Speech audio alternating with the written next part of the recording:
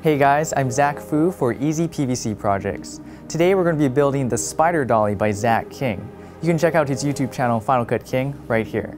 Now, this project's a little on the harder side, but if you follow these instructions, you'll build one in no time. Here's what you'll need. 8 1.5-inch pieces of PVC, 2 5-inch segments, 6 T's, 4 elbow pieces, 1 coupling, and 8 PVC end caps.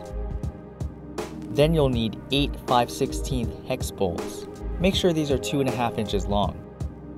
8 1/4 washers, 16 5/16 hex nuts, PVC glue, and 8 skateboard wheels with bearings. I've already put mine in. Now that we've got our parts, let's start building. Glue one elbow to one of the T's by using a 1/2 inch piece. You'll do this 4 times. Glue a 5-inch segment with a T and also insert 2 1.5-inch pieces. You'll do this 2 times. Glue the elbow pieces from step 1 with the T pieces from step 2. Then glue those pieces together with the coupling. Try to glue these as straight as you can. Then spray paint your dolly and all of your end caps. This step is optional, but I highly recommend it.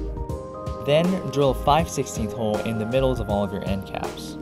Try your best to make it as centered as possible. Now let's assemble our wheels. First, put your bolt through the wheel, followed by a washer, then a nut, an end cap, and then another nut.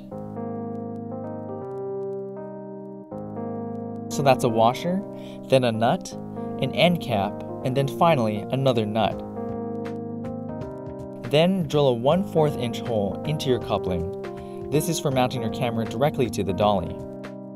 You can also drill a 5/16 hole in case you want to connect a tripod head to your dolly instead. Now just plug in your wheels and you're all set. Lastly, I usually use PVC pipe as tracks for the dolly so the shots are smoother, but it still works pretty well by itself on smooth surfaces, so it's up to you. So that's it. You can leave any questions you have in the comments section below, and I'll answer them as soon as I can. Thanks for watching.